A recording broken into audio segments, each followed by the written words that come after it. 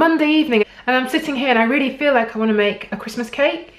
It will be really nice because you can make it straight away and then decorate it either fancy or just keep it plain. It's like 9:15 p.m.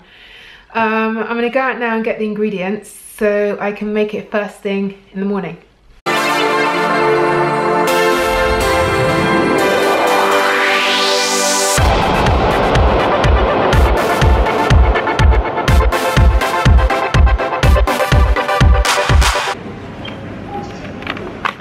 Hi.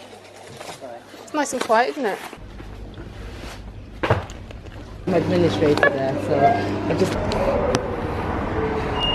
Okay, so I'm back home and I've lost my keys. How is that physically possible to lose your keys whilst you're still in the car?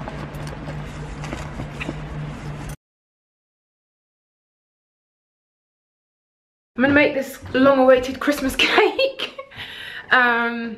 I got everything last night. I was gonna soak the fruit last night, but I didn't get round to it. Anyway, this is where it starts. So I've got 800 grams of dried fruit here. And I'm just gonna put that to soak with a little bit of alcohol, actually. You can use brandy or some, well, rum. I have got some amaretto that seems to have been there since the 1900s. So I'm gonna use that, but you can use apple juice if you don't want to go down the alcoholic route.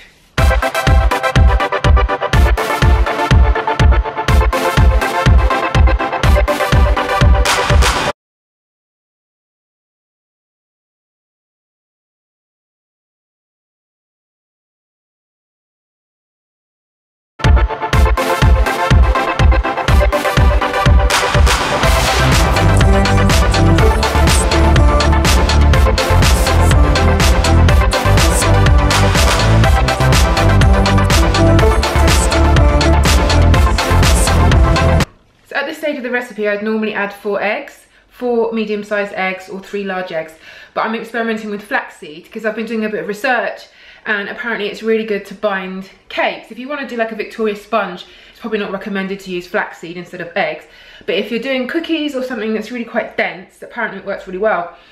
So apparently you need 1 tablespoon of flaxseed, like ground up, and 3 tablespoons of water to every 1 egg.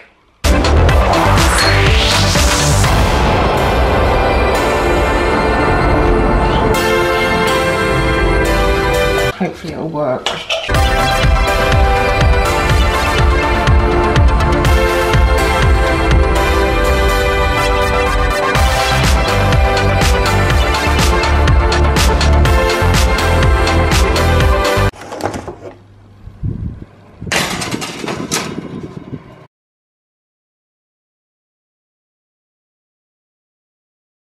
Here's the baked cake fully cooled down, and then I'm going to put the marzipan on it. So icing sugar down on the surface and then roll out that marzipan using white marzipan, keeping it moving so that it doesn't stick to the surface.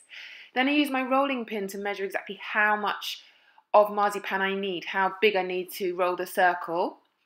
So roll it out, keep it moving, and it's about the length of the rolling pin, so that's pretty much there. I'm folding the marzipan over the rolling pin. It makes it much easier to put it over the cake. And I've got maple syrup on the cake board to make the cake stick, and maple syrup onto the cake to make the marzipan stick. And the cake goes on the cake board upside down because the bottom of the cake is flatter. And then maneuver the marzipan over the cake and let it drape over, and then very gently let it fold over and smooth it around. Cut straight down with a knife the excess off and smooth it with cake smoothers, or you can use your hands. I really want the sugar paste to be thicker than the marzipan, so I did buy 1 kilo of sugar paste, and that'll be way too much, but it should give a nice thick coating, which I like.